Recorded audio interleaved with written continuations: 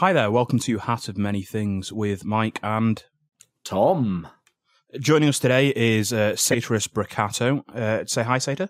Hi, I'm Satyr, a.k.a. Satyros Brucato. I've been a professional author since the late 1980s, game designer and editor since the early 1990s, best known for my work with White Wolf and Onyx Path Publishing on the World of Darkness. Was one of the original co-designers on Werewolf, Wraith, and Changeling, and I've been involved with Mage since 1993 as the line editor and primary author. Did that from 93 to 99, started up again in 2013 with Mage 20, and I'm currently working on one of the Mage 20 source books, Gods, Monsters, and Familiar Strangers, right now. I also have my own publishing company, which is Quiet Thunder Productions, which I share with my wife, Sandra Swan. She changed her name recently. And we recently released Power Chords, Music, Magic, and Urban Fantasy. Where can people pick that up? Is that a Drive-Thru RPG? Is that where they can get that? It is on Drive-Thru RPG and Amazon.com. Yep. And if anybody that's got me on Facebook wants to see the sheer size of the M20 book Phil spent a long time slaving over. So I'm used to seeing you on Facebook where they have a very odd naming policy. Yeah. Well, the problem there was I was on there as Satyr for a while, and then I got into a political argument with one of my ex-wife's now ex-friends, and she reported me to Facebook for a fake name. And apparently, having a bunch of books published under the name Satyros does not mean that it's my legal name. So they gave me a hard time about that. That is unfortunate. My author page is still under Satyros Phil Brucato. But yeah, Phil works. Phil is fine. It's just. I will try to stick to Satyr, but it's what I'm used to seeing. So, I mean, the first question is, today we're going to be talking about roleplay games, and that is the pen and paper roleplay games, the original roleplay games that all your favorite video games were originally based on. So, I mean, what are roleplay games? That's an open question. I know what they are, but, there's no use me knowing. What are they for people who do not know? I generally refer to them as a cross between improvisational theater and chess. And the amount of improvisational theater or chess just depends on the game and the people playing it. And how would you describe them, Tom? Yeah, I mean, so bad at this as always. I haven't Googled the definition for us yet. I would say, yeah. We normally just start with the definition. That's why I mentioned that. I would say it's a game where people literally take on roles. It's often pen and paper, although now there are video game equivalents. And you go into a fantasy world or a cyberpunk world or a sci-fi world. Any goddamn world. And, yeah, literally anything. I remember when I first started planning a D&D campaign, and the idea was to play it next year at uni when we came back in September. And I showed it to my friend who'd only been playing like 40k up to that point, and he was just like, "This is amazing. You can literally do anything." I'm like, "Well, pretty much." And then he was like, "Cool, we have to start tomorrow." I suddenly brought everything forward. He was like, "This is the best game ever. We're playing this." And that's how I started my first 3.5 D&D campaign. So, yeah. So I think I would describe roleplay games as collaborative storytelling, usually improvised. I think my first introduction to it would have been a board game like Hero Quest, where you have the same sort of class system as maybe Dungeons and Dragons help to introduce, and you go around the dungeon. And then I would say that roleplay games, as a younger person's experience, would be that you progress from that to something more story-based and more role-based rather than game-based. Game being the sort of mechanical dice-rolling aspect of it. For me, they've been an absolute great ball of fun. I started in 2009 when I went to university. So Satyr was designing games well before I ever started playing them. And I think I've played in at least one weekly game since 2009. It's an absolute joy. Which brings us to a lot more than I do. Well, I think that perhaps the demands of my time are maybe a lot more structured than yours as an author and designer. I suspect you sort of walk around the clock to get a product out, and then you sort of have to hope it sells enough to get you to the next stage of a product, like many artists. Sort of. That's more the way we ran back in the 90s. Thankfully, these days, the crowdfunding, the ability to crowdfund a project or crowdfund a whole series of projects, has taken out has taken a lot of taken out a lot of the market uncertainty that used to be involved, and well, that still is involved if you're not crowdfunding your projects. With Mage 20, we funded the entire series off of the crowdfunding for the main rulebook. So that the sheer money in crowdfunding opens up avenues that were perhaps not previously possible. And I mean, if you're an established publisher, presumably it's quite easy to do that now. Because I mean, I knew nothing about Mage and World of Darkness at all, other than my friends played it when I backed Mage 20. Mike obviously knew more, but like we both backed it without really thinking, I think. Mm-hmm. Thank you. I backed it with about 8 other friends. Then we all went in to get collector's editions. There are at least 8 of us that have the full collector's gold edged edition. Nice. I asked multiple people for birthday money towards that at the time when I had much less income than I do now, because I would actually have been gutted if I'd missed it. At the time, I'd been running a Mage game, which in the end ran for 4.5 years. Aww. So we would have been just very upset if we missed it. So that book is sat proudly on a shelf. And nobody's allowed to touch it.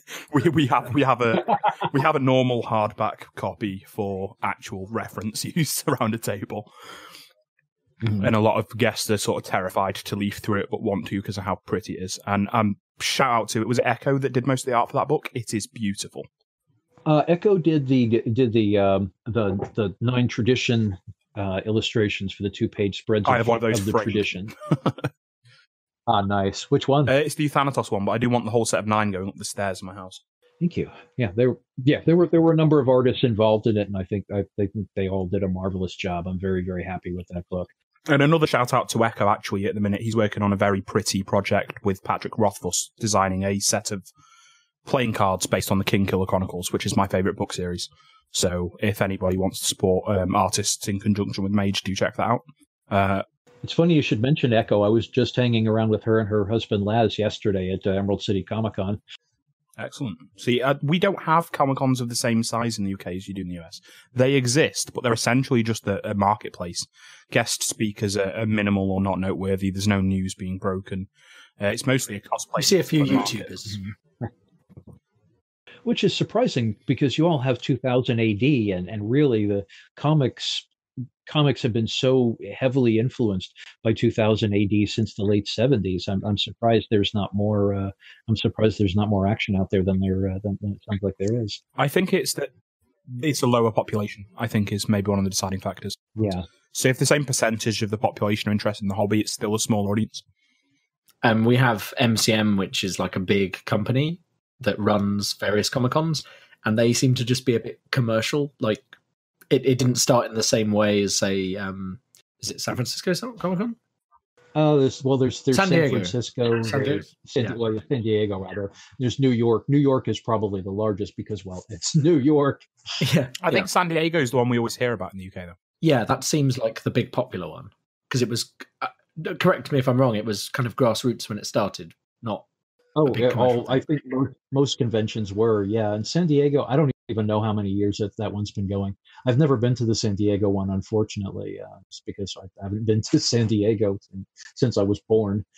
But New York, I know New York has gotten quite large, and Emerald City is a good size. As I was telling my wife Sandy yesterday, said it's a large convention, but it's not ridiculously huge.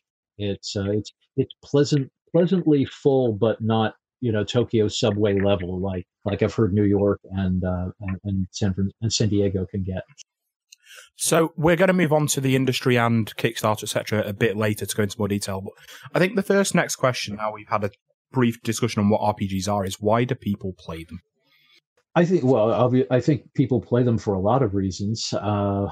For me personally, it's because I really like taking on the role of different characters in a fantasy setting. I know other people, and I've done this as well, who just play it for the opportunity to blow off steam and kill orcs. Other people use it as a tool for kind of a amateur therapy tool almost. Some people, my unfortunately late former girlfriend Coyote, used it.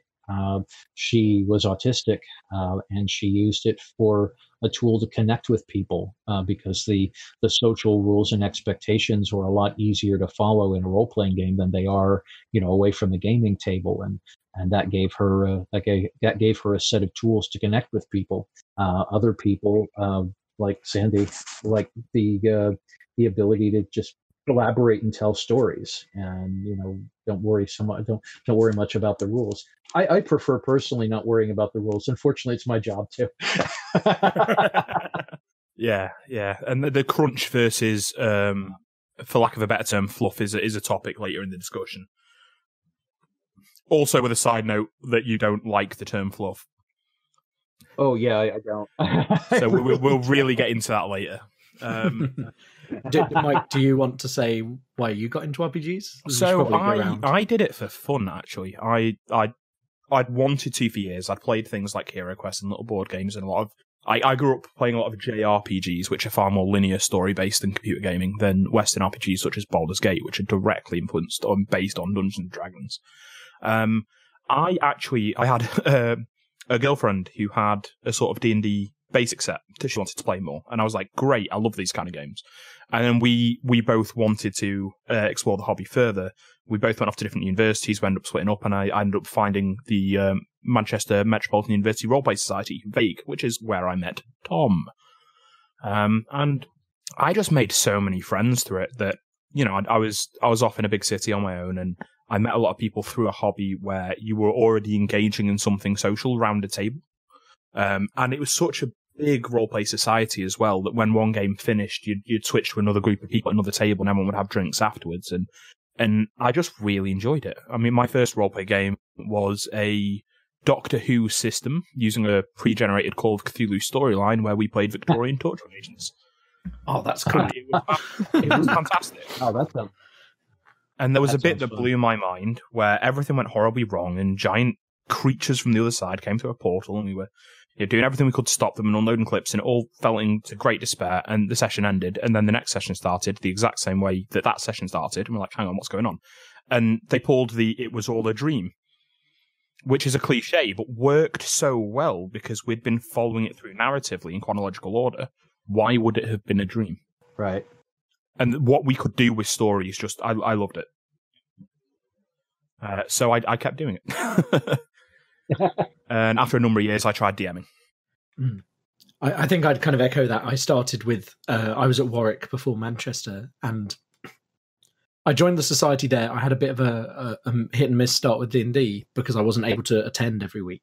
And then a friend of mine was like, oh, I play D&D, I'll run a game. And it was properly tough in the kind of, you were fighting the toughest monsters available. It was very much it felt very much dungeon mastering. It felt very old Dungeon school. Master versus the players. It felt very old school, but there was an overarching story, and I went into it completely blind, playing a rogue, and I chatted up one of the bad guys and accidentally told him our plans and things like that, and it just went badly wrong for us, to the point where we were being summoned into a hell dimension every night and were struggling to get enough sleep to be able to do all our character abilities. But it was excellent, and it was that chance to have a very, it was every Saturday social thing with our friends, and then I ended up DMing because when that game wound down, people wanted something else, so I stepped in to fill the void with very little experience, and luckily my players were okay with that, and I had some good story ideas, and I always liked telling stories. I think that's a big thing for me, and now I've tried a whole variety of systems, not just D&D. I see how much more room there is just for telling stories. I mean, I've played some systems like Fate, for example, which are very story focused, and Mike's game of Vampire we're playing is very story heavy, and in fact, I think my games tend to be more character heavy than story heavy as well. Rather than a plot, I tend to sort of focus on the characters and developing them and things happening to them and them changing and growing. That's what I really like to focus on in games. But from that, a story springs, right? Yes, yeah, I mean. Of course, there is a story. I mean, you all absolutely hate the villains, so I've done something right. So, I mean, unfortunately, there are stereotypes associated with roleplay gaming, although those are starting to be broken down. What are some of the stereotypes, do we think? There's the term neckbeard springs to mind.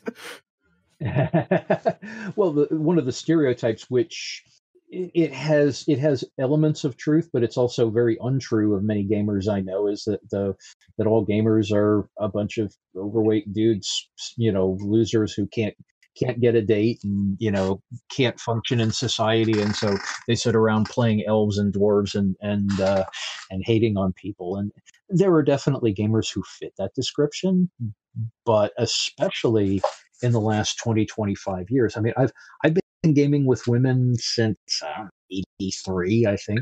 And the majority of people that I know that I game with would not fit anybody's definition of a loser, and most of them aren't men. There are a few, I guess more than a few, it's like 10 years ago now, but our friend S.J. Tucker, who is an independent musician who is absolutely awesome, and everybody should listen to her and buy all her stuff. S.J. Suge is her nickname. Suge did a song called "Play in D&D," which you can find on YouTube, and in it, I was in it. My now former housemate K. Kevin Wiley was in it. A number of our friends were in it. Every one of us is a gamer. And when the video first premiered, and about half the group were either women, or there's a non-binary friend of ours who was in that group. And when the video first appeared, a number of people were complaining, "Oh my God, they don't look like real gamers. Real gamers don't look like that." We're like, yeah, I've gamed with all these people. I know that a number of them are gamer really attractive. Girls, that's what. Yeah. Exactly. And it's like a gamer can be anyone. One of the first people I knew who played Dungeons and Dragons, and this was in 1981, I think one of the first people I knew outside of myself and my friend Chris, who we introduced to the game, was a member of the football team. And that was 1981, when most people didn't even know what Dungeons and Dragons was, much less, most people on high school football teams. So, I mean, there are noteworthy people who do not fit the stereotypes who play Dungeons & Dragons. Dame Judi Dench springs to mind. Mm-hmm. Yes. Yeah. Vin Diesel. Vin Diesel. My eternal man crush, Joe Manganiello. Mm-hmm. Sherman Alexie. Ronda Rousey. Dan Harmon. Mm-hmm. I mean, the list goes on. There's a lot of famous people that played it. Stephen Colbert. Stephen Colbert is constantly dropping D&D jokes and gamer jokes into his monologues. The ultimate sort of Tolkien authority in regular media, it would be Stephen Colbert, wouldn't it? Constantly referencing. Was it the episode where he was correcting somebody's interpretation of the Balrog or something? Mm-hmm. Well, and talk about people and the popular legacy of D&D. Why am I blanking on his name? Peter Jackson. Sir Peter Jackson and Fran, his wife, whose last name I'm blanking on, but they not only were they obviously gamers, but their experience with D&D heavily influenced their adaptation of the Lord of the Rings. And the first time I saw Fellowship of the Ring, I'm like, oh, that's what all those fights look like. And that is what fantasy films should look like. It's what they should always have looked like, and it's what they should look like going forwards. Unfortunately, people just don't want to spend the kind of money required to make it look good. Yeah. Well, and the idea until Harry Potter and the Lord of the Rings series, the idea that you would get actual actors and an actual director and an actual script to make a fantasy film was ludicrous. That almost before that you kind of had the original Dungeons and Dragons movie and its sequels. You had Xena, and a long list of things that would be considered very B-list. There are many drinking games to that original D&D movie. Yeah, even a lot of the legendary fantasy films of the 80s are really, really terrible movies. They don't stand up well at all. Conan is really bad. Yeah, Conan has a great soundtrack. it has a great soundtrack. The acting is terrible. The script isn't very good. The directing, the fight sequences, not good at all. And Conan's one of the best of the lot. But Peter Jackson, he redefined the fantasy film and the fantasy TV. I think without Lord of the Rings, Game of Thrones would never have happened, and Game of Thrones has been absolutely incredible. Yeah, absolutely. Just between fantasy and comic book movies, the bar has been raised so high, and TV shows too, for that matter. The bar has been raised so high that almost nothing prior to, say, 1998 comes even close. Star Wars is about it, I think. Yeah. And even Star Wars hasn't really aged that well. Sandy and I went to go see Rogue One a few years ago, and then we were like, we want to watch the original trilogy, and we rewatched it. And it's really not that good when you take the glasses off, is it? When you take the rose-colored glasses off, it's just a sword and sandals plot in space. Yeah, I often refer to it as Lord of the Rings with lightsabers. Oh no, that would be Aragon. Have you read Aragon? That is literally Lord of the Rings with lightsabers. The different coloured flaming swords.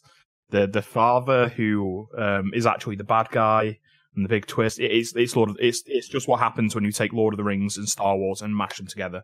But I believe when they were first released, the author was about 14, so fair play. And you end up with Jeremy Irons reprising his role from the Dungeons and Dragons movie, essentially. God.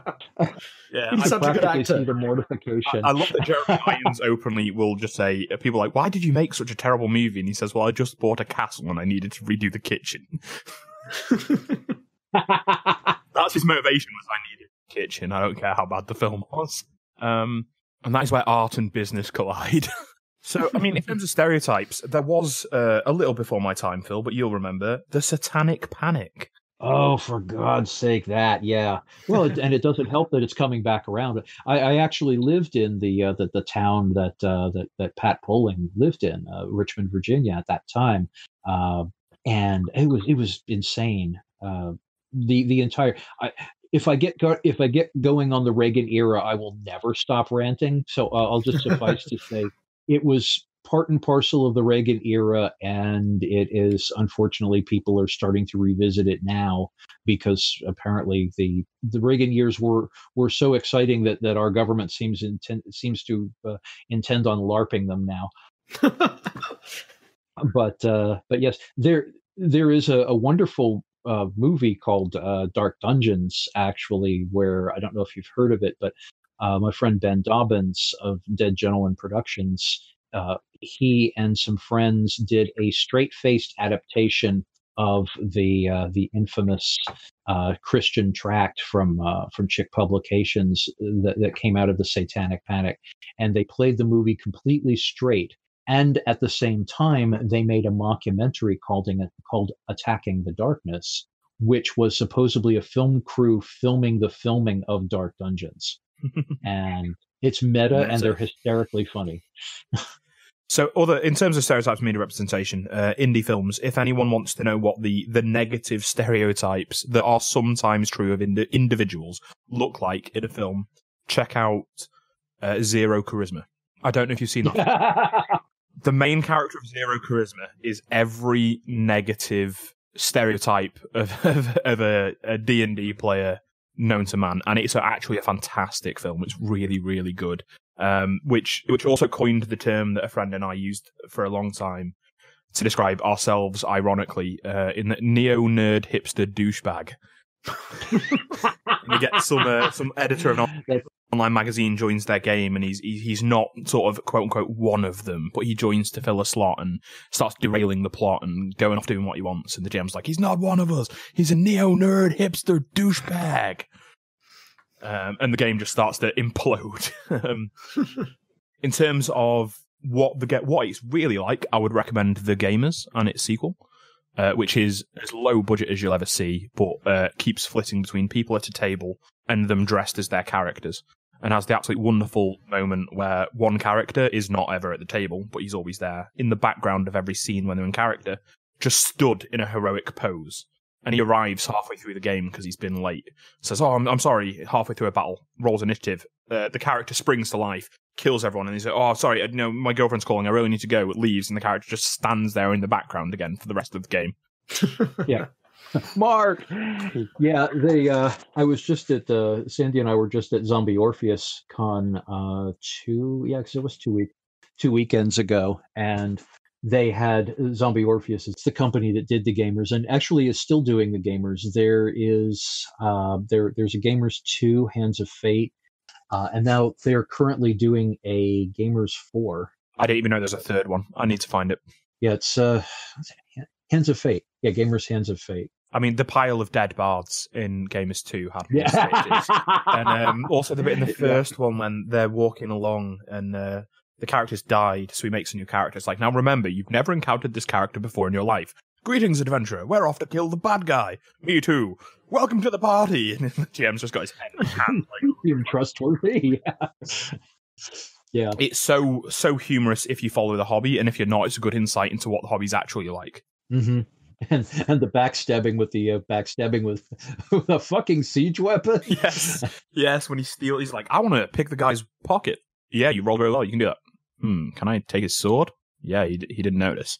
I want to take his pants. You can't take his pants. He rolls the natural 20, takes the pants. It's like, can I backstab this man? Sure. Do I need to use a dagger? I think so. No, wait, I can use anything. So he goes away, gets a sword, comes back, gets a battle axe, comes back, has got like a seat, like a ballista, just sets it up behind the guy quietly and fires it for extra damage. Because it makes fun of the rules and the way that the rules sometimes don't make sense. Fabulous comedy. And in terms of the Satanic Panic, if you want to see that in a movie form, to exaggerated comedic effect, Knights of Badassdom with Peter Dinklage. Yes. Some friends of ours were in that, actually. Really? That was shot up here in the Pacific Northwest. And that's what some people seemed to think would maybe happen if people kept playing games and learning, quote-unquote, spells. I think it's probably worth mentioning as well that the mainstream opinion seems to be improving. We've had things like the episodes of Community where they play D&D. We've had Stranger Things. Which was a great episode. I absolutely loved it. Yeah, there's 2 brilliant episodes. There's Stranger Things where the main characters just play D&D and that's fine. And now I think, it's the rise of the nerds on the internet, in TV and film. And yeah, there's still some odd stereotypes out there, but more people are producing. Even Big Bang Theory's done it to favourable response, even if you agree or disagree with the nerd face that goes on there. Yeah, exactly. I heard that, so. I enjoyed the first few seasons when a lot of half the jokes were aimed at nerds and half the jokes were aimed for nerds. But that balance just dissolved as the show went on and it became laugh at the nerds. I remember a strong stance of the physics student community was not to like Big Bang Theory, so it took me until maybe last year or 2 years ago to watch. I think the guy that plays him insists that Sheldon isn't autistic, but it's clearly just autism for comedic effect. Right. It's I hate to say aspie face, but it really is it really is a bad caricature. And again, in the very beginning, the character was the character displayed some realistic traits of autistic spectrum disorder, and then it became what neuroses is Sheldon going to display now, and that became just a bad parody of autism. And that's when I stopped watching it. We watched it for the first few seasons too, and we were amused, and then annoyed, and then disgusted, and then stopped watching. But mainstream depiction, as Tom was saying, of roleplay gamers, etc., has always been quite negative historically. In that it's always been living in your parents' basement. It's either children or people who never grew out of it. Has been the depiction up until the last 5 years, when people have started to question that and brought it out. And the majority of the reason for that is writers like Dan Harmon, who grew up playing the game, wanted to start presenting it in a positive light. And it's been getting a lot better. But to that regard, you've also got online representation now and online communities. And shows like Critical Role, Dice Camera Action, Task Force Grey have just really taken off. And these people now have a community where they can centralize, where the rise of the nerds is tied very much to the rise of the internet and to the fact that people in isolated communities aren't isolated anymore. How much do you think online representation has really changed the game? Well, in addition to bringing a lot more people into it and giving angry nerds a whole new way to be nasty to people, it from a marketplace standpoint, it completely gutted book-based role-playing games. I can get back to that shortly. And from a standpoint of the way that both the community and the medium have changed, online communities and online engagement have changed the conversation surrounding not just role-playing games, fantasy and hobbies and so forth in many ways, but has really opened up some occasionally contentious, but I think really necessary conversations about gender, about sexual orientation, sexual identity, uh, about ethnicity, and so forth. These were questions and discussions that have always sort of been there. I mean, we've had several out queer people when I was in college in our gaming group, and it was just like, oh well, they're just there at the table. But apparently, what we didn't see, what those what those who didn't, those who weren't identifying, or those who weren't part of the gay, queer subculture in college, didn't see how much shit those people were getting, even from their so-called friends. I should say we, because I've identified as queer since college also, but I'm just not obviously, that's not an obvious trait. So yeah, who you like is not always visible. right. Actually, the best gaming group I've ever played in college came about as a result of one of the players rather, having his character rape a female player's character, and half our group getting up and quitting and forming our own band, forming our own group. Because that experience, among others, is one of the reasons why I emphasize that so strongly in my own work.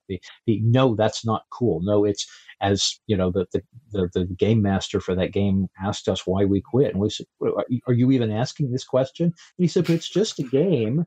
Like, but everyone plays it to have fun, and empowerment, I think, is a huge part of it. A lot of people play games where they get to be heroes because it's about empowerment. I've played with female gamers who created characters who outright go around in an almost vigilante fashion, punishing sexually aggressive men, and there are elements in their life that are going to have motivated wanting to play out this fantasy in a game. There is a lot of people, when you play a character in a game, some people like to play a huge varied characters. Some people like to play a small niche of type of character they enjoy playing very much. Some people like to empower themselves in ways they don't feel empowered in real life. So some people like to play a character with very high charisma, who's very promiscuous and gets around a lot because they don't manage that in real life. Some people want to play someone big and strong. Some people want to play someone nimble. And sometimes it's things they want to do in real life. Sometimes it's things they wish they could do. It's about empowerment. It's the same reason people imagine being Batman or teleporting or being a Jedi. It's about imagining yourself as something greater and being able to sort of, for a few hours, be that.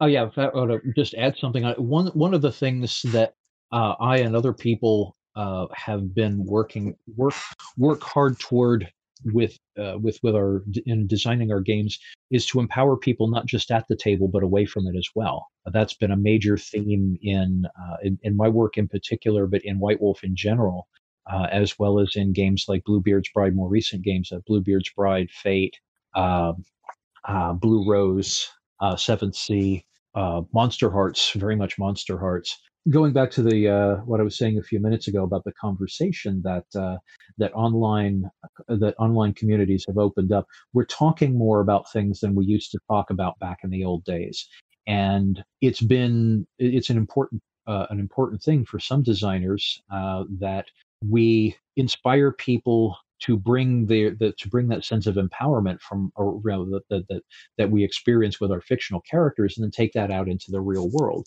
So you can be heroic away from the table. You don't need an 18 strength to be a hero. That you don't need to be Brongar the Barbarian to be a hero. You don't need to be a third generation Tremere.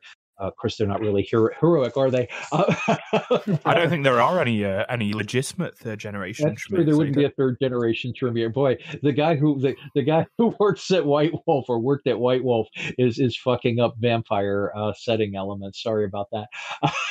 But my point of all of this being that ideally, role-playing games can not only give us a sense of personal empowerment, but more of a sense of empathy, of understanding what it's like to be someone who's not us.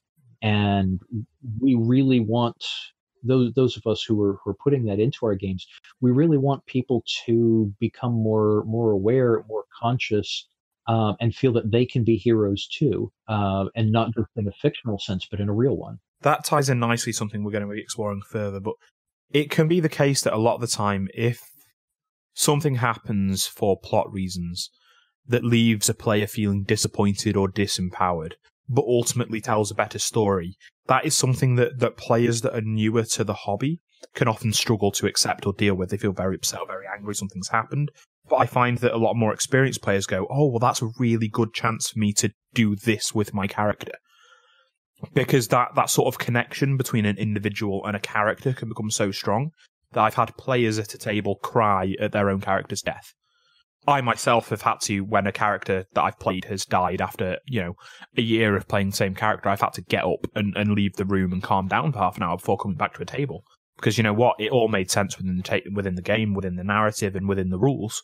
But it's still, you become very attached to these characters in the same way that you would in any sort of film, or even more so than watching a film, TV series, or reading a book series, because you are intimately involved in this character and the way they think. And I think that's one of the difference between seasoned and often new players is how they can react to some of those situations. And I think that leads in nicely to our next point we'd like to discuss, which is about being a player. Who makes a good player, who makes a bad player, and I mean, experience is obviously part of it, but there are certain behaviors, I suppose, that come up that sometimes you need to explain to people aren't great. One of my favorite things is dropping people in who've not played it before and seeing how they react as a DM. You often get some really good stuff out of that, but I wondered if you had more thoughts on that. Well, it really depends on the experience. I mean, Sandy, my wife, had played D&D, I think, once back in the 80s, and the experience was so negative that she hadn't played again until that's about 7 years ago or so, when she joined joined the gaming group that I was with. I was in with our friend and illustrator Brian Syme, and she picked up on gaming like immediately as soon as it was play. A matter of portray this character rather than roll this dice on this chart and divide by this and subdivide by this, and she's an excellent gamer. She's a wonderful gamer. My girlfriend loves story-based games where she gets to play a character, but absolutely hates crunchy-based systems. And we'll get into systems and which the differences between systems later. But I think different systems and settings appeal to different people. But I think one thing that really is a fact is that whatever it is you enjoy, whatever genre of fiction you engage with, there is a game that suits you. Yep. And I think that a good GM and group can make a maybe not quite as great system or setting fantastic, but similarly, being with the wrong GM or group can ruin something that is otherwise great. Absolutely. And that being said, yeah, there is no right or wrong way to do that. There is no right or wrong way to play these games. There is only the way that you and your group enjoy. But what always has to be bear in mind is that it is a group activity and you all have to be enjoying the same things. Exactly. And that's I would make the distinction that there is a bad way of gaming, and it's the way that pisses off your friends and hurts people. That's bad gaming. That's fair. But you might be able to find a group that enjoys those kind of scenarios and things that you're doing, unless you're just a douchebag, in which case you're probably going to struggle to find a group or friends in general. So what do you think are good and bad player traits, Seda? Well, I want to reframe that as maybe constructive and constructive and counterproductive, or productive and counterproductive, just because I want to take the moral judgment out of that. I don't, unless somebody is actively trying to hurt people in a game, I don't like to put a moral judgment on whether or not I agree with their play style. I think the positive, constructive traits in terms of for gamers would be the imagination to create these people and the ability to collaborate with other people to tell something that's bigger and better than what any one or two people in that group could come up with. I think it's the ability to connect with your character without connecting so deeply that you get neurotic about it. It's definitely a constructive trait. The ability to think on your feet, which I think is a big positive thing that gaming can bring people, and particularly GMing. Mm-hmm. Yes, yes. GM's the next section, but yeah, no, it's thinking on your feet as a GM, absolutely essential. Yeah, and your ability to collaborate. That's whether one is a GM or a player, which I emphasize a lot in my work, that the GM is a player. Just a player with a different role, but the ability to collaborate and cooperate with people to create something greater, I think, is probably the most constructive, most positive trait that a gamer can possess. So do you think perhaps one of the greatest lessons a gamer can learn is that it's not all about you? Oh God, yes. That's perfect. This is a group activity. Yeah. There is no main character here. Just whenever you're in a party, just remember to stop, collaborate, and listen, and you'll get further. I think one of the best things about that I heard was, all peace be to the late big bad John Scholes, who was, one of the forefront figures in the UK roleplay community, founder of the Student National, or one of the founding fathers of the Student Nationals, which we'll get to later. And Tom and I will be attending again this year. But he used to give a seminar before the Student Nationals for Vague members, which is the largest roleplay society of any university in the UK. And one of the main things he would give in the seminar for the Nationals was A, bring your pen and paper, make notes, remember everyone's names. B, was that sometimes the best thing you can do as a player is turn the spotlight to the people next to you. Don't grab all the glorious moments, don't grab all the best moments, share them and bring it out in people. Because at any table you're going to get louder people, such as myself, and quieter people, such as my partner. And sometimes those quieter people need in-character questions or dialogue directed at them in order to prompt them to speak up and take action at the table. But you can bring out some of the creativity and things that you never thought you'd hear from these people. It's not about you. Yeah, absolutely. Deconstructive traits. The counterproductive traits: egotism, cruelty, selfishness, the attitude of I want to break the game, the breaking the game and ruining it for other people is fun. Unfortunately, I've run yeah, exactly. If you have a bunch of people who enjoy completely destroying everything in their path, that's one thing. But if you've got one person or two people who want to destroy everything in their path and the other people want to play an interesting interaction between characters that occasionally involves killing shit, you're going to have a problem. Yeah, to emphasize that, you don't need to...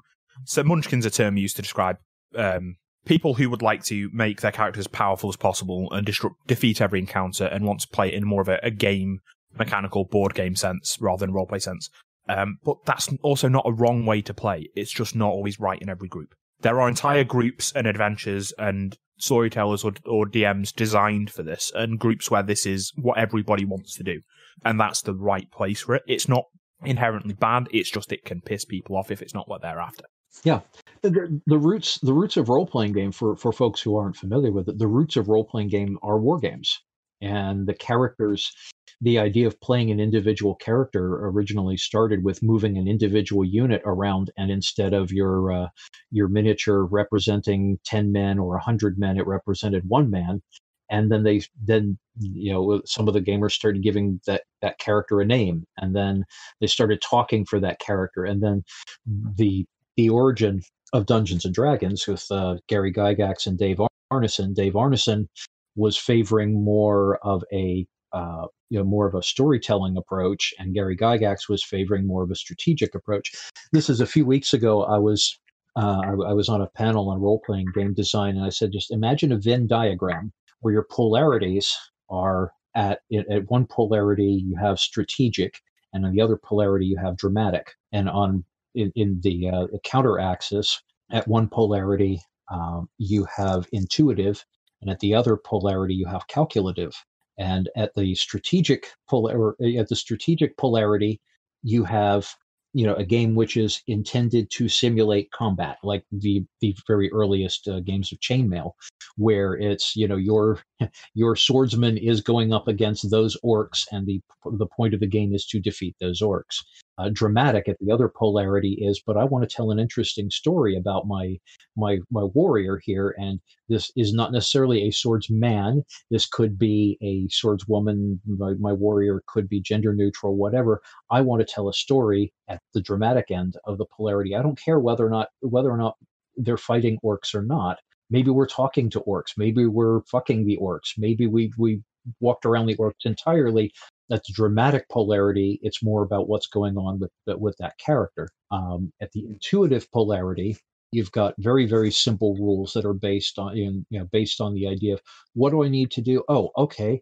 I'm going to do this thing. Does that work? Oh, sure. Yeah. Okay. That works. With calculative at the other extreme of, we have 3 subtables for what happens when this kind of sword meets that kind of armor. Yeah, there was a Lord of the Rings system very much like that, wasn't there? Where it all made perfect sense when you thought about it, but took so long. So, like, heavy armor would actually make you easier to hit, but you would take less damage from hits because it's harder to penetrate the armor. Exactly. Which makes perfect logical sense, but becomes a huge cross-referencing of tables. And then, I mean, at the other end of the scale, you have Fate. Did this work? Yes, no. Mm-hmm. Yes. Yeah, that's exactly it. Fate, Bluebeard's Bride, Monster Hearts, Apocalypse World are very intuitive, dramatic. Easy to pick up. Yeah. I think you can see that trend in Dungeons & Dragons, where 5th edition has... I love 5th edition. See, there are things I like and dislike.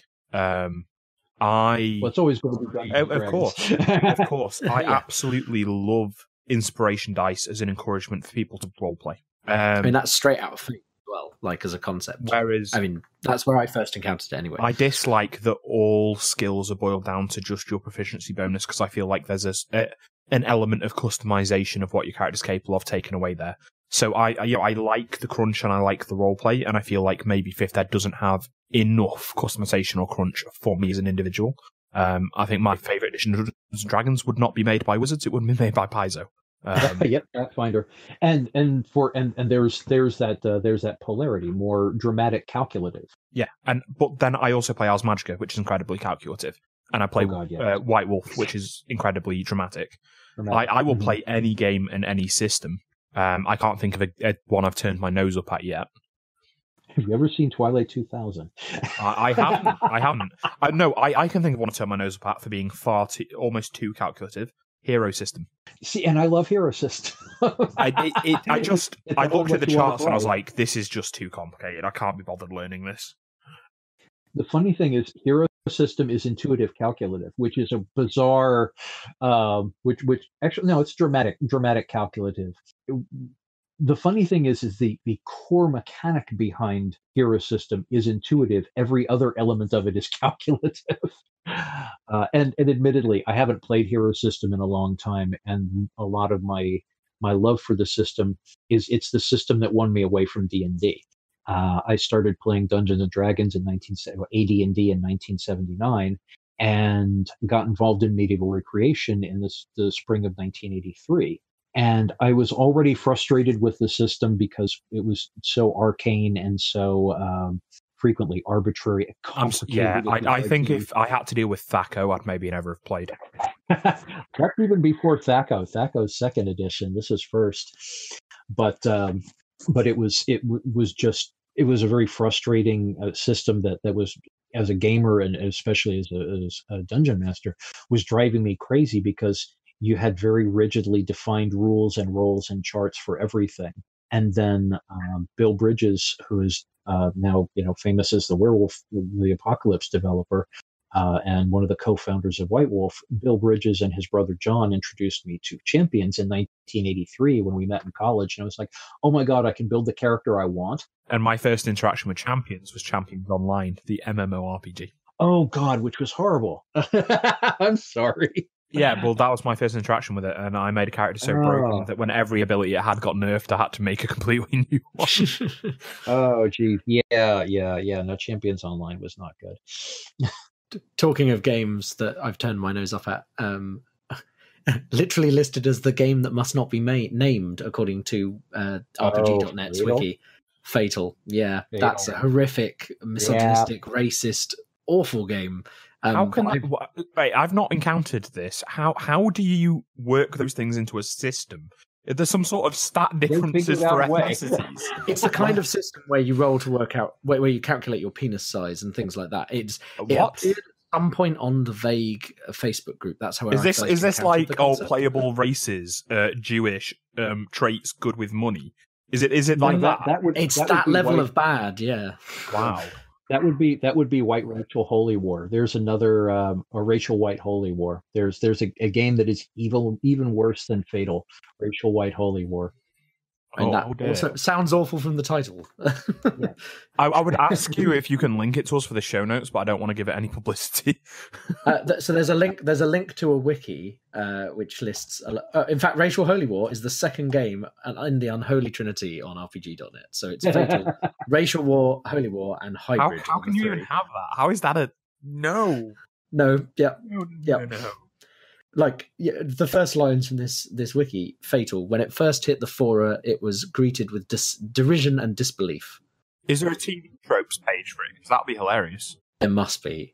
And equally, racial holy war. The PCs play white warriors fighting against the classic enemies of racist group. Like, that's... How does that exist? Yeah. It exists because people are dicks. Well, yes, sadly, that is true.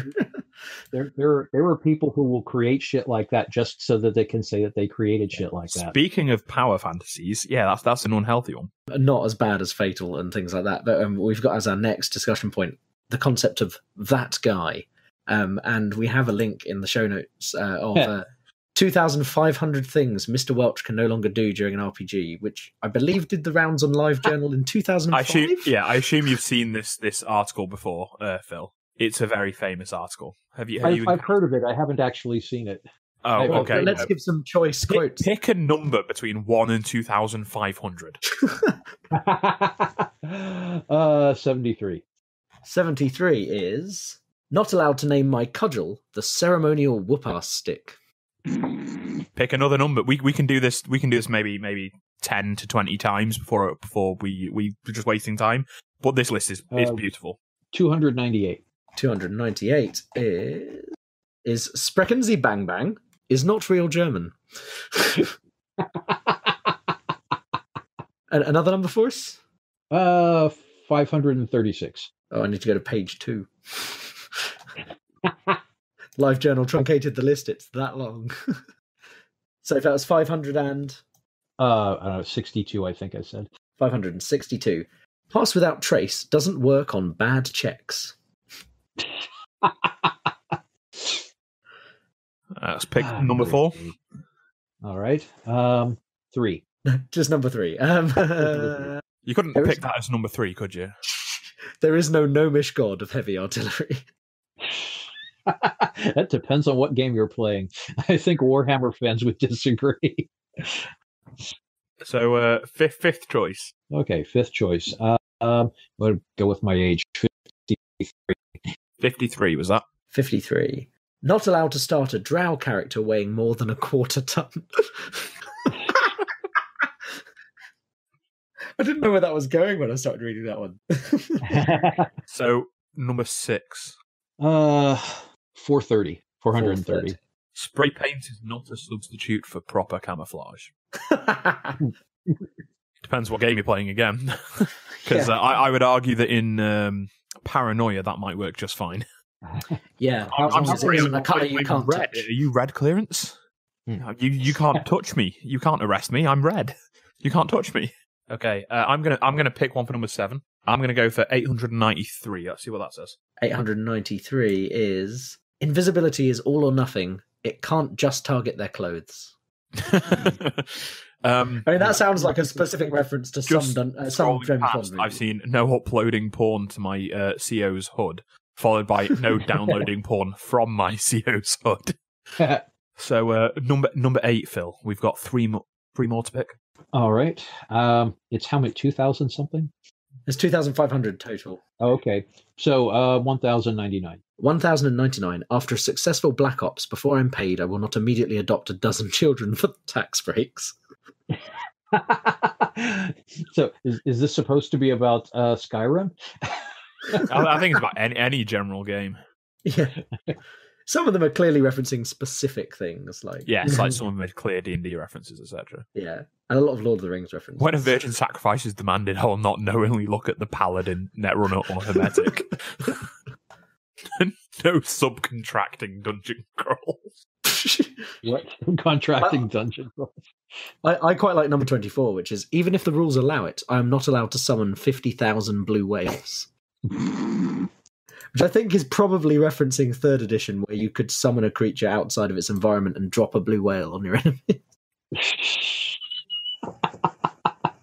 I'm glad I missed that. This is why designing game rules is such an exercise in frustration, and why so many game designers have no hair. With any set of system, right? Someone will come along and find a way to break it, and you just have to use some common sense. It's one of the reasons that Mage 20 is 500,000 words long is because there were a lot of this is how this works. This is how this works. This is not what you do. This is not what here's this question people have had for 20 years. The answer is no. And when we talk about systems later, we can get into just how open some systems are and how much of a nightmare they can be to try and interpret, run, or design, God forbid. Yeah. And Mage would be one of those. I think Mage is possibly the most open system I can think of in terms of what can you accomplish. I guess in terms of what the magic system allows you to do to a point. I mean, yes. Fate and Fate really. I think Fate and Apocalypse World may be the most open systems I'm aware of, but they're open within very narrow parameters. So yes, as opposed to Mage, where there's very clear parameters in the world, but what you can do, the way I describe it is you can do anything if you have the right combination of spheres. If you theoretically have 5, or every sphere at 5, there is nothing you can't achieve.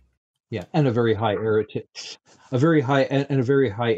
and this is very much a 20th anniversary thing, and a focus that allows you to do it. Yeah, we always wondered that if you have enough entropy, can you affect your dice rolls out of game? I'd like to cast a spell that will alter my dice rolls positively. I think I exude an entropic field around technology when I'm frustrated. So can you play a game wrong? I think the conclusion is you can play a game wrong for the people you're playing it with.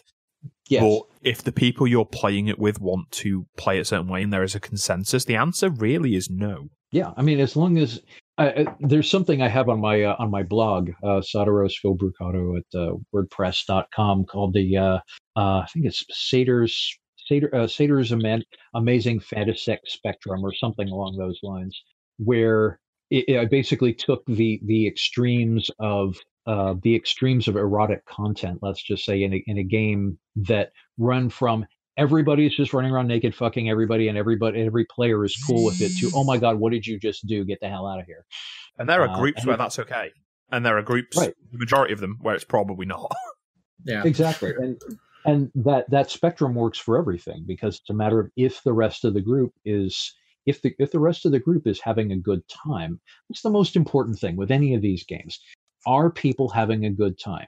If people are not having a good time, then you're doing it wrong. And that leads us also on to being a DM. Are people having a good time? Your job as the GM is 2 things. 1, tell a compelling story. 2, ensure that your players are having a good time. And there can be a lot of pressure involved in that, I think. Mm-hmm.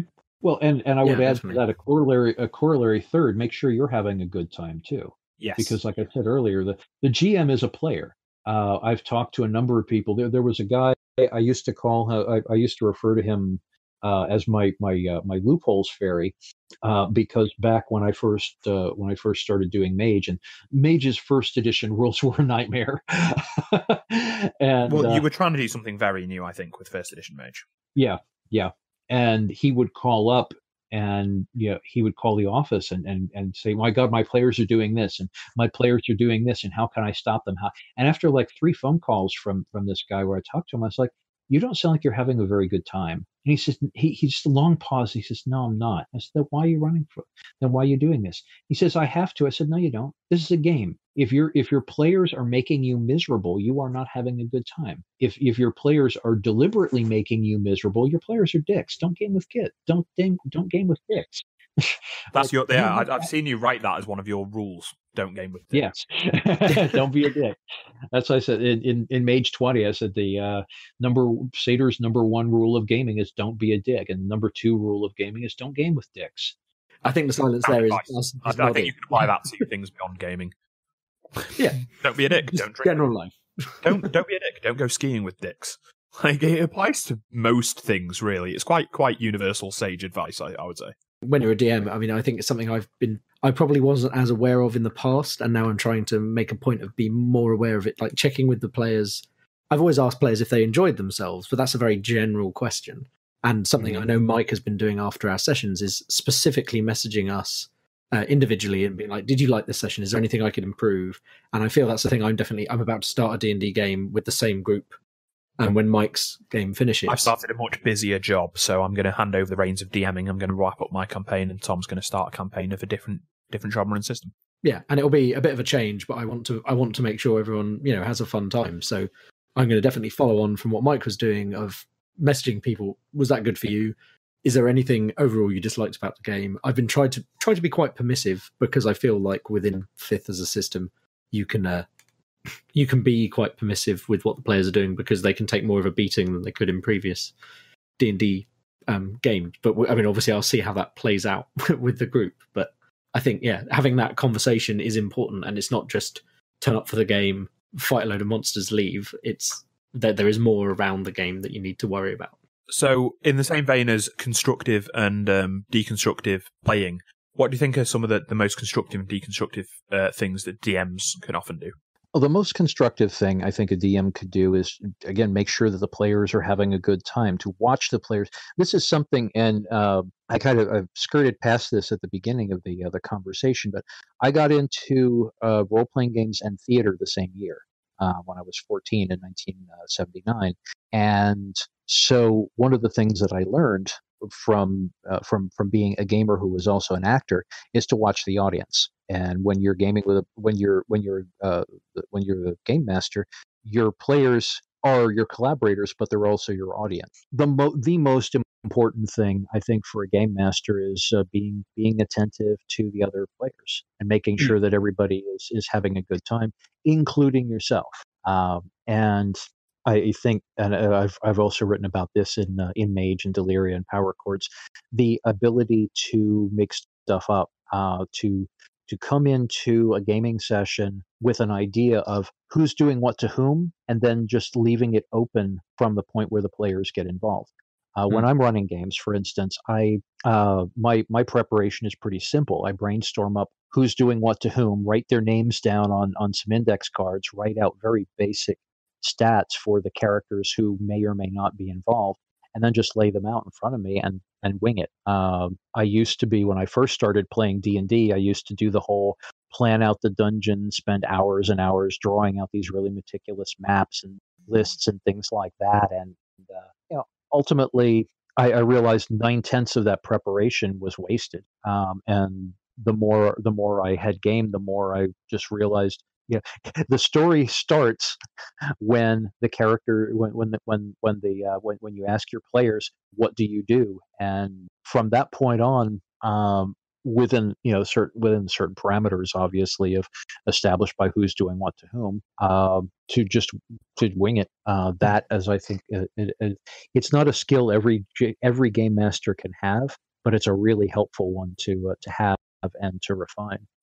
So Tom, how much prep do you think I do for Vampire?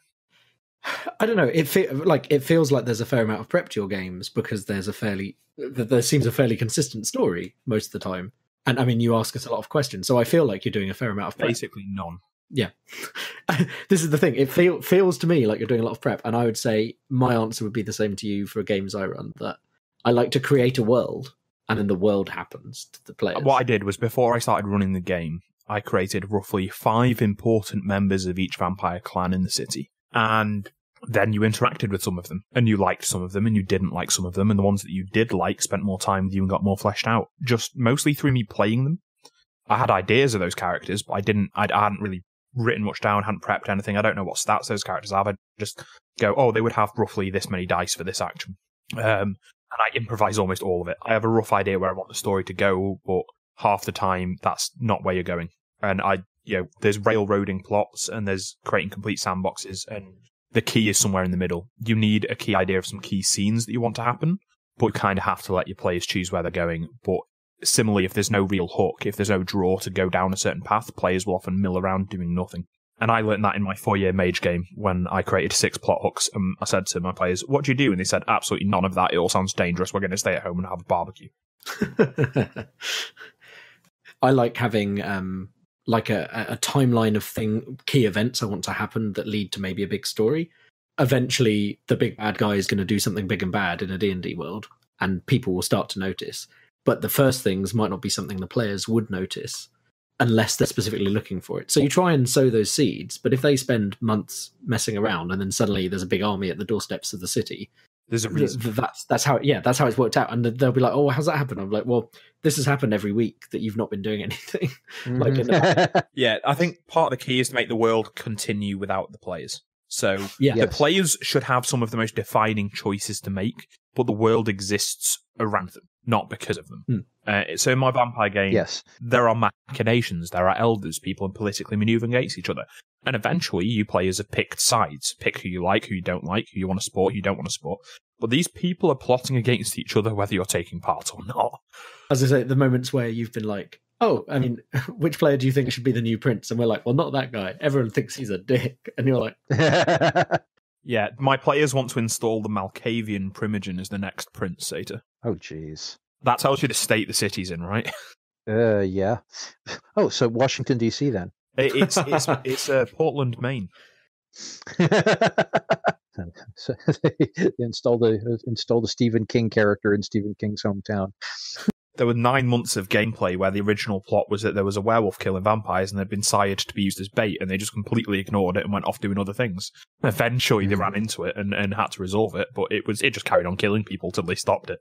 Actually, what you're saying there, what you were just saying about Portland, Maine, brings up another answer to a question you asked a while ago about how the internet has changed gaming.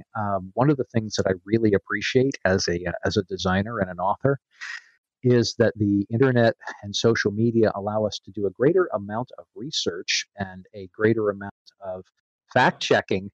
You used a lot of Google Street sometimes, didn't you? Yeah, Google Street. I always for any project that I'm working on, I put together a secret Facebook group and I invite trusted friends and trusted players into it, and I go, okay, so if I need to do this thing, how should I do the thing? And I make sure that if there's a passage of Spanish in there, I would ask my group. People if it's correct. So exactly, because back in the 80s and 90s, we didn't have the ability to do that. And this is where you get first edition Akashics versus M20 Akashics. Oh God, that book! Or Kindred of the East. Oh yeah, where you do the best with the materials you had at the time, when all you had was library reference material and movies, and now you can ask entire worldwide communities of people, is this a correct portrayal? Exactly.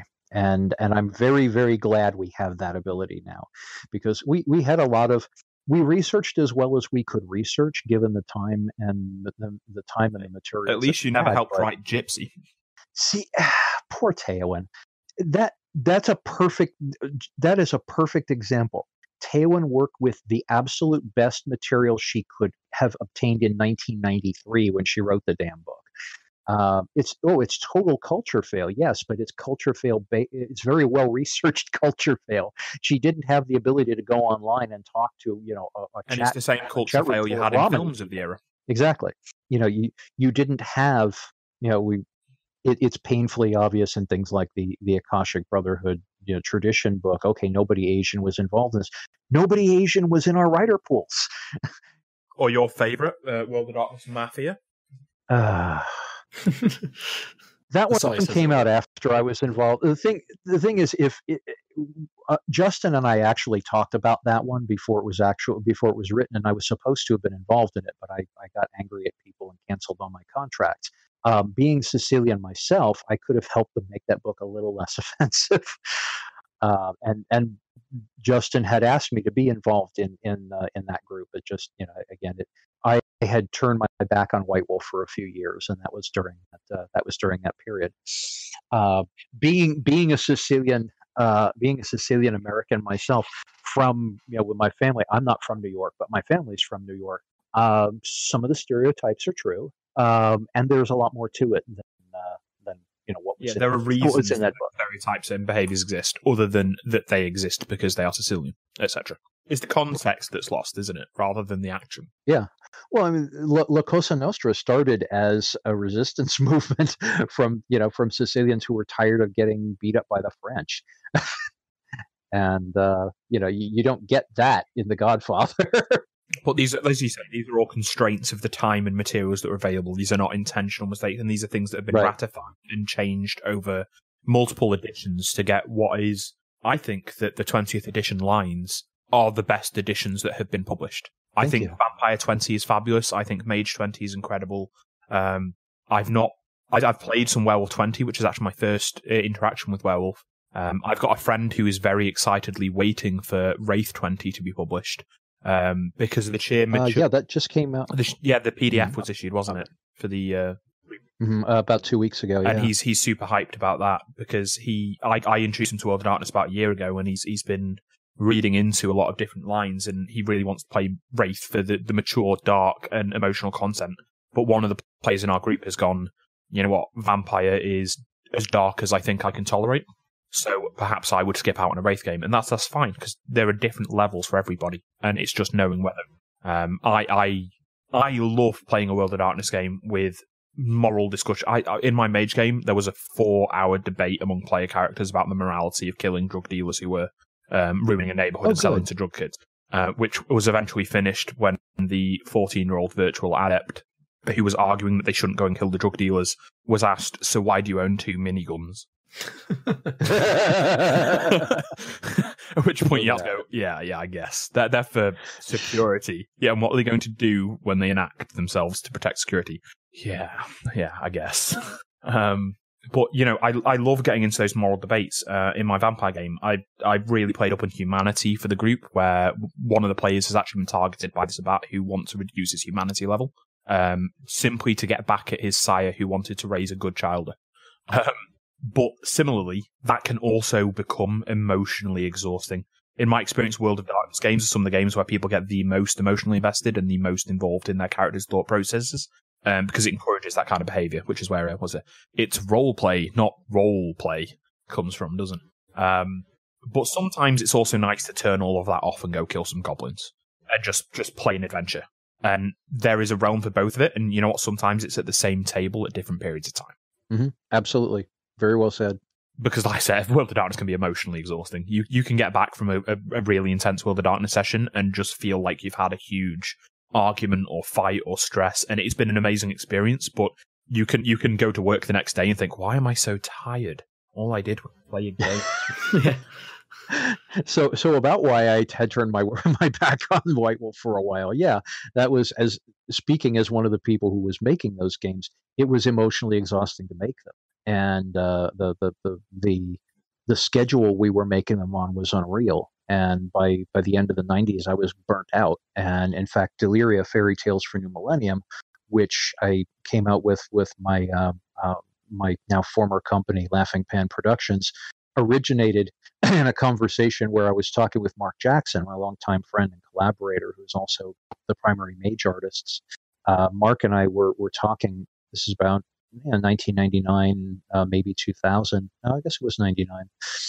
And he was saying, we've done vampires. What do you think the next big thing is going to be? And I said, I think the next big thing is going to be, and I was right too, damn it. So the next big thing is going to be fairies. I said, because fairies are about the evoking the mysterious other and a sense of wonder. Fairies, old fairy lore, not modern day Tinkerbell. It's the Seelie, the Unseelie, the Banshees, all the fey spirits of the world, the uncanny things. Yes, uncanny, exactly. But I said that I said I'm tired of cynicism. I'm tired of black leather. I'm tired of. We were both wearing motorcycle jackets. You were tired of the 90s? I was by the end of the 90s. I was very tired of the 90s, but I said, I'm tired of cynicism and apathy. I said, apathy isn't rebellion. It just looks like rebellion. It's caving. I said, hope is the bravest rebellion. And we both sort of looked at each other. And Mike said, "Man, that's really good." Mark. Mark said, "Man, that's really good." Like, okay, I'll take credit. Kind of if you want to say I was part of this discussion, I can take credit for things that happened when I was about 8. But it was. I love White Wolf because I'm still doing this crap. But by the end of the 90s, it had just gotten exhausting because that was all we lived, we ate, we slept, we played, everything we did was World of Darkness. I mean, that was the clubs we went to, the clothes we wore, the music we listened to, and I love it. It was on a lot of levels one of the greatest periods of my life, and it was also exhausting. Do you know how I try and describe the World of Darkness to players who don't quite get it? Because it is very 90s. Even the new stuff, Mage did a really good job of modernizing everything, I think, and bringing it into the full colour of the world that we live in today. But Vampire's still got that 90s edge to it because it's got that sort of grim, edgy gothicness to it in a way that Mage 20 stayed sort of veered away from the goth side of it, I would say, or the punk side of it to an extent, and create something more modern. I'd try to describe World of Darkness to people. Have you seen the film The Last Action Hero? Oh, yeah. So you know the scene when Charles Dance leaves the film and enters the quote-unquote real world and sees all people getting mugged and no one stopping them, and he goes and kills someone and shoots his gun in the air and says, "I just killed a man and nobody is trying to stop me," and waits for someone to come and just grins when nobody does. I say that's World of Darkness. Mm-hmm. Yeah. It's just our world, but worse, is the way to look at it. Which is making it kind of difficult to write this stuff these days. I've been one of my constant complaints for the last year has been, how the hell do you write a satirical game about a reality war when you're stuck in the middle of how do we write a better Marauder than the Donald? He's not even that enlightened. He's a pawn. I mean, no, but he is altering the world around him through his own actions and beliefs in unfortunate ways with poor side effects. Gods, yes. That's why I would call him a Marauder, because he's altering the reality of your country in an unpleasant way. That's a political opinion from somebody who doesn't live there. Oh, I absolutely agree. I mean, if I start on politics, nope, we will move along. So we've had good DM, bad DM. Now let's do DM versus storyteller. This is pretty brief. Is there a difference?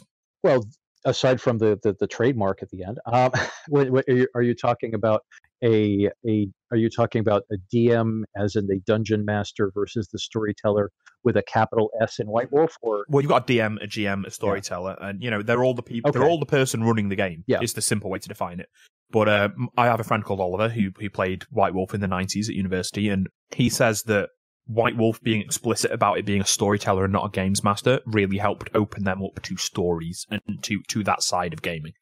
Good, thank you. Yeah, I think that's exactly what Mark had in mind, and that's why we capitalize the S, is because it's a lot of the things that White Wolf did that were most radical at the time are female mainstream. Pronouns. Yep, female pronouns, gender neutral pronouns, talking honestly about sex, drugs, identity, reality. Disclaimers at the start of the book telling you that you are not a member of the Euthanatos. Yes. And those disclaimers, which if you want to see a disclaimer, the one for the Book of the Fallen, which I'm writing now, is huge. But I still remember having a conversation with you and Travis about the Book of Nod, and somebody phoned. Yes. Travis's personal details. Mm-hmm. Yeah. Yeah. When try and track down the real Book of Nod. Yeah. And Travis is like, dude, it's a game. No, it's not. No, this is fiction. If you can't tell the difference between a fictional vampire Bible and the real thing, you need to stop playing the game. And possibly see will help. Yes. And I have, having been gaming for almost 40 years, I have run across a number of people, not nearly as many as, Pat Pulling would have said, but I've run into a number of people who just didn't know when to put the game down. And I wrote a series to talk about my blog there. I wrote a series of articles for New Witch magazine back in 2005, I think they were, about the deeper levels of gaming as well as game design, talking about how the power, I feel, of role-playing games is that they give you a forum and permission to assume elements of your personality that you might not recognize otherwise. I call it aspecting, and I've got blog entries on that as well. And Jung came up with the concept originally, the idea of exploring the archetypal elements of your own personality. And I think that one of the great things about role-playing is it gives you an opportunity to vicariously act out parts of yourself that are impossible, improbable, or illegal, or all three. And the downside of that is some people get so caught up in the vicarious element of what they can do that they, one, don't ask themselves whether they should, and two, they misplace their own lives along the way. And you don't just see that with role-playing games. You can see that with any form of, political affiliation, sports fandom, religion, God knows, literally. Um, people who feel who feel disempowered in their lives, who feel that, that their lives are not worthwhile, can get sucked up into any kind of social abuse. And gaming is just one potential forum for that. But there are people who just feel that they don't have enough of a life, that they have to compensate for it with creating an imaginary one, and lose track of where one ends. And in that begins. regard, when I left university, I went through quite a period of bad depression. I had an awful job working for an unethical company. I had a lot of anger issues at the time. And I remember going to a vague meetup, and one person was sort of complaining that people were only talking about their RPG games and not about their real lives and etc. And they'll get quite annoyed and saying it's quite obnoxious that no one seems to be able to socialize in a context other than this. And I just thought, this is a group of role players. It is literally a role-playing group. Like, I know you want to get to know people beyond the game, but for someone like me at that time who literally felt like they had nothing else interesting going on in their life and their weekly game was the highlight, was the only positive point of that week, telling them they shouldn't be talking about it because it is boring and that they should be talking about their real life when their real life is in a poor state is quite hurtful. For people, it's really an outlet. I would go and do really cool stuff courtesy of my GM every week, Liam, who I will, before we wrap up good GMs and bad GMs and what makes it, he gave me one of the best pieces of advice on GMing I've ever heard. And I was excited every week. And that is also one of the areas where going through that period of depression, I maybe had my poorest behavior in a game when something happened to my character and I was very upset and I threw a bit of a tantrum, and I learned from that experience, but it all combined to make my behavior not great in that session. But that was the highlight of my week. That was the time where something interesting was happening. And it didn't matter that it wasn't quote unquote real, because my real life was really not in a good place. You've just touched on something that is an unbelievably contentious subject at the moment in this hobby, but really, is well, it is kind of a central argument at the moment. The idea that the people there are people who are trying to gatekeep what their impression of the hobby is and feel very possessive about it and are being abusive and awful to people who disagree with their play style. And find a group that enjoys your playstyle. With the internet now, with Discord, the format we're using to record this conversation, I play one game every week where we're face to face around a table, and I GM one game online every week with people that I met in London when I worked there for a year, including Tom. Mm-hmm. If you don't have a local group who likes your style, there's plenty of them online. I think there are some more issues with playing it online, but it makes it possible in a way that it wasn't before. I mean, otherwise it couldn't be a Mike's game. So whatever the limitations of playing online are, the fact that I can play the game when I couldn't before is the key thing. Exactly. My introduction to online gaming, other than the mushes and so forth, was a friend of mine who is a surgeon, and she was saying she got into pretty sure it was EverQuest at the time. She was telling me about how she'll get home, she'll have like a 16-hour day or something absurd like that. She'll get home at 3 or 4 o'clock in the morning, can't sleep because she's been saving people and stuff all day. But she wants to game, and she could log on. She says I could log on to EverQuest at 4 o'clock in the morning, find a group of people to game with, and that was pretty much a revelation for me. I'm not a big fan of online gaming because of a lot of people I've encountered on it, but that's a really good easier reason. To be toxic when there's distance and anonymity. Yeah, that's the negative side effect of the internet. Yeah, absolutely. Mm-hmm. Hello everyone, it's Tom here. You may have noticed that we're really enjoying our discussion with Satyr, and also that we're discussing a lot of interesting topics. We ended up recording for over 3 hours, and so we made the decision to split this into 2 podcast episodes, about an hour and a half each. We didn't really want to lose anything. It was just too good a conversation to miss. So we're ending the episode here, and next time we'll pick up where we just got to, which was a discussion of communities within gaming. If you've been enjoying this podcast, make sure to come along and comment on Reddit on the website, and also you can find us on patreon.com/TTSS, where you can support any of the podcasts produced by myself, which is Tinker Tailor Soldier Sponge Productions.